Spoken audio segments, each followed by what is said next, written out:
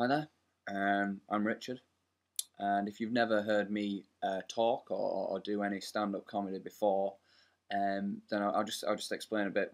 The things you're about to hear are actually new. I've never said these things to anybody. This material is completely fresh. I don't know really how people are going to react to it, whether it's funny or not. If it's not funny, then it's a piece of art. But if it is funny, it's my comedy. So if this is the first time you've ever seen me try to be funny, then just to explain why it probably won't work is because this is all new material.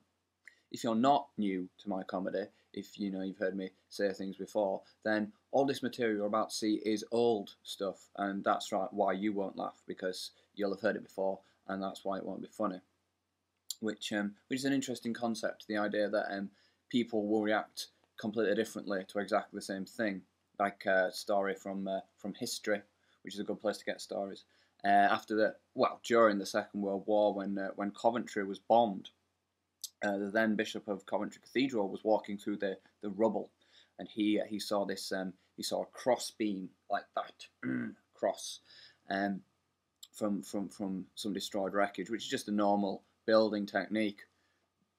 But he saw it as a sign from God that we should rebuild, that there's hope, that we should carry on with our Christian faith, which is good. It's an interesting reaction to have. I mean, some Romans a few thousand years ago were going through the wreckage of like a house that had fallen down, and they saw the same crossbeam, because it's just a building technique, and they thought, wow, we could kill a lot of people quickly using this. So, as I say, different people react to the same thing differently.